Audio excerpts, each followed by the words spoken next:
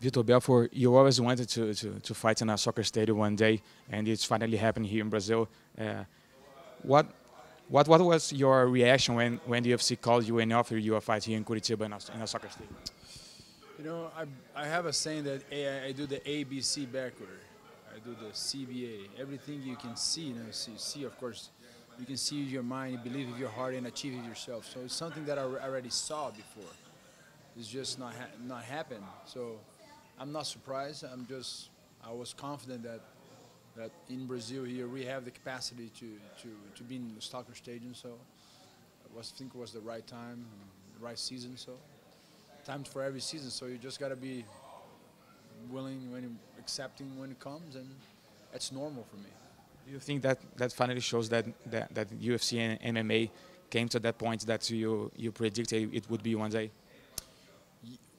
You gotta remember, you know, UFC, MMA, without the stars, without the people that the people that really want to see it, you know, the athletes, you know, you see the car that UFC put it, you know, I think it's just the people that is involved on these fights, and that's what makes unique. UFC has done a lot for the sport. They investing a lot of money in lawyers and approving and all this, but this is all good. I understand that you have to put a lot of money on this subject, but the fighters at the final, like the master, you know, that the final tune. That's what it's all about.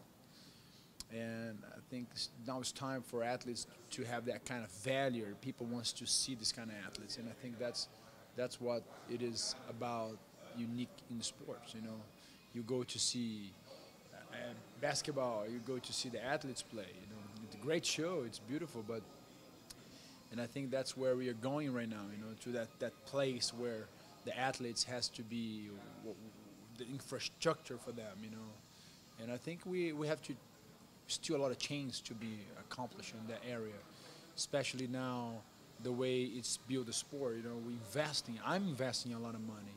I lost a lot of money with sponsors.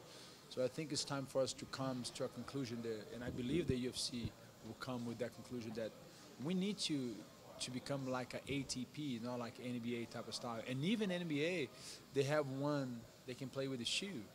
And right now we cannot wear anything. We don't have any type of sponsor, one property, not even one property. So I believe in the future we're going to be more like a ATP type of thing, because the players, they invest in themselves. They need money, they need resource. Event like UFC and any type of event in TV, they need sponsors. They need people to invest and help them to build. You know, I value hiring top professionals. So, and I cannot using the money that I fight to invest. A guy like me, 20 years doing this, I want to leave the sport seeing that the organization would do something to create this thing that the fighters can understand. The fighters have to understand. They come to that conclusion because we have to invest. We invest in ourselves, but we need the right infrastructure for we can establish the sports. The UFC deal with Reebok has been there for a while now. How did that affect your life and how much money you make per fight and all that? I lost a lot of money. You know, I'm not happy. Not that with the deal that they made with UFC. You know, it wasn't the fault of Reebok. You know, I believe the Reebok can still have their deal with the UFC, but we need to have a platform. You know, maybe we cannot use like an apparel. We cannot have an apparel, but I can have my bank. I can have a phone company. I can have, you know, like a energy, not the energy drink. You know, sponsor me. You know, we see that all the time in this major sport, like a extreme sport. Even if a Monster doing an event, the guy who's sponsored by Red Bull, he still can wear his Red Bull. You know what I mean? So we're individual sport. You know, we're not a team. You know, even though they have some teams, even the owners of team today, they're losing money. They cannot even promoting their team to sell their merchandise. So I think it's a time for we understand that the final art, that the most important, you know, object of this business is not all this approving your, you know, it's great. It's great to have all these lawyers and businessmen and CEOs, and it's great. We need that. We need that. I'm not against that. but we need to have the right infrastructure for the people that protagonize the show. They're the show. That's the end of the show. So, and most of them, they're not happy because, and even though that Reebok and Monster, they can only sponsor, I think, 11 athletes. And even I know some people said that UFC helped them pick which one, you know. So that's not fair. If this is what's that's not fair with a guy like me. I'm doing this 20 years. I lost millions of dollars with this type of deals because I'm doing this for a long time and I have a great image. You know, big companies, they want to be with me, but they cannot. You know, so it's not right, and I think it's time to change. And I'm staying. You know, I'm very thankful for the organization, but in that set of infrastructure, they're wrong. It's wrong what they're doing, and it's not right. I'm not happy. Not just me, but I think most of the fighters, they understand that, and I think they're gonna change. They're gonna find like the ATP model, and I think they're smart businessmen. They're gonna see. They say, man, we're gonna find something to make them happy. You know, they're not happy. And by the way, like when a fighter like Rafael dos Anjos was preparing and he got hurt, he invests a lot of money on his camp, and who paid for his expenses? He couldn't have a sponsor. He wasn't sponsored by a major company like Reebok or Monster, so he has to pay out of his pocket. And who's going to reimburse him? Nobody. So that's why in sports and teams they have sponsors. That's why in soccer, in NFL, and everybody, we have the sponsors. They invest and help to pay the daily expenses. So I think it's not right for me as a professional athlete. I have to get paid only when I fight, but I don't have monthly payment. All these people that work for the office of UFC, I'm in the office every day. I'm training, I'm preparing. So I'm a businessman, you know, of UFC. I have individuals, so I need to get paid monthly. They should at least say, Victor, I'm gonna help you every month with that kind of money. A guy like you gotta make this kind of money a month, because the CEO, you know, people that work for UFC, they get paid every month, you know. So I'm in the gym every month training. So at least if they cannot pay me, you know, at least I have to have my sponsors and make a living, you know. Because that's why we see a lot of athletes, when they end up fighting and they end up playing, they become broke. They stop making their money because they spend their money. So I invest a lot, and I think it's just time for us to come to a change and our understanding that what we need, you know. Let's hear us, you know. And I believe that we can come to a conclusion that it's a win-win situation. Right now, it's very bad for us. There are a lot of fighters that are fighting out of their contracts and exploring the free agency. Do you see that as a possibility, since you are losing a lot of money with this? I'm against that. I don't need to run away. I believe in the organization. I'm like when Socrates, a long time ago, they condemned that guy to death. They offer him exile. Say, oh, we're gonna have a place for you. Say, no. I'm staying here. If they want me to die, I'm gonna have to die. So I'm staying with UFC. You know, I want to stay with them. You know, I don't want to go anywhere, but they're not doing right. So I have to be a voice, and I don't need to run away. You know, like when my wife, we don't agree on something, she's not gonna divorce me. Hey, you don't do what I do, so I'm gonna look for another man. That's not the way of solution. That's being a coward, you know. I understand that they need to live, you know. It's good for them. I applaud them. They're looking for what's best for them. I understand that's the business.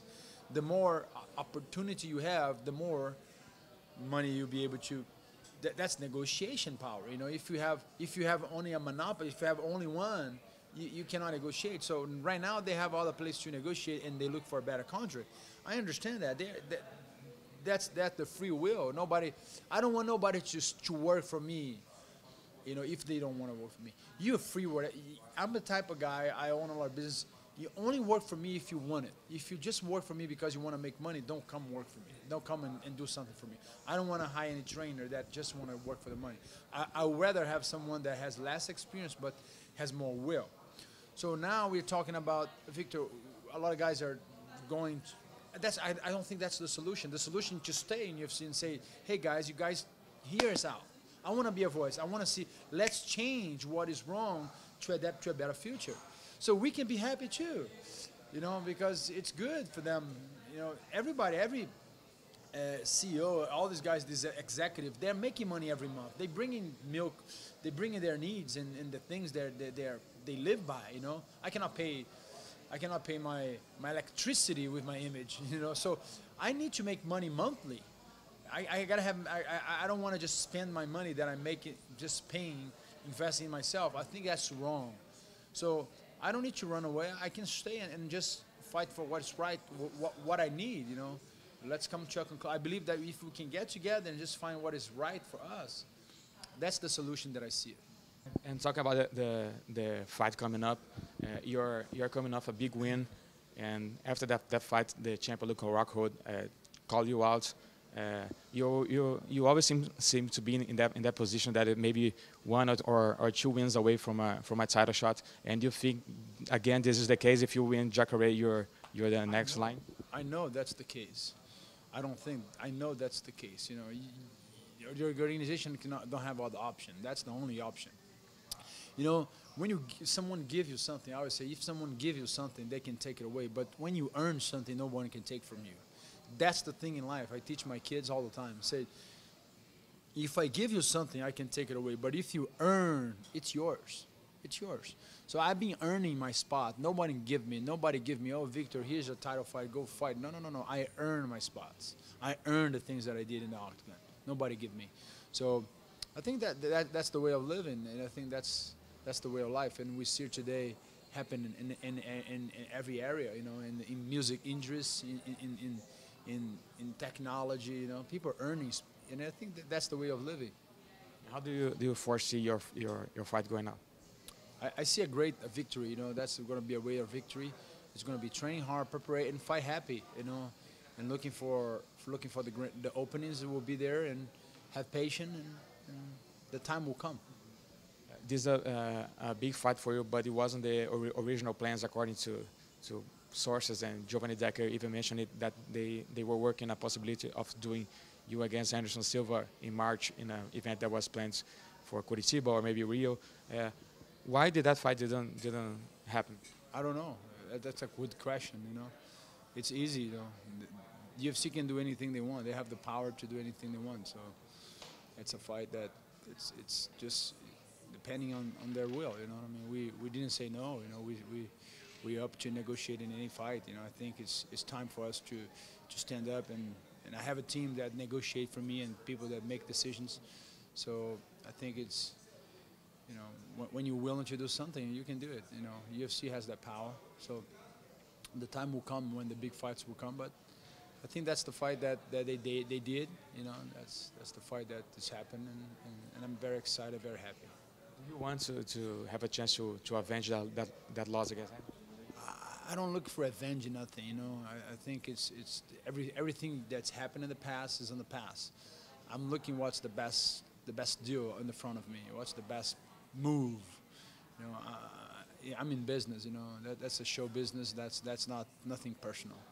You cannot have personal things, because at the end of the day, it's a show. It's about a legacy that you live, but it's a business. You know, what's the best for the company? You know, and we have Vitor Belfort is a company. We have the capability to make the right calls, and that's about having a team. You know, what's the best for Vitor Belfort, and that's I have a great team that look for the best, and I'm very excited. What's next? And here we go. May 14. You know, I'm fighting the toughest guy in the division, and I think that's the fight that is in front of me, and that's a great challenge.